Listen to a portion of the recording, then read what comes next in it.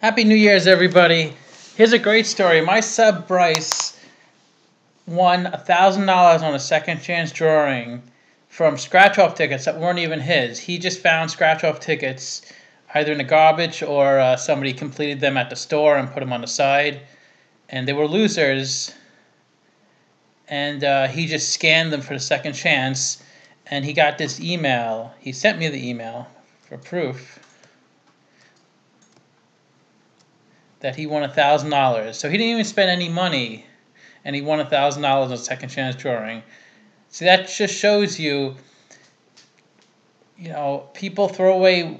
Not only do they throw away winning tickets, which we do know of, but they also don't scan in second chance drawing for a chance to win money, which he won. So there's money to be made all over the place. Just look for it. Congratulations again, Bryce, and Happy New Year's, everybody. Thanks for watching.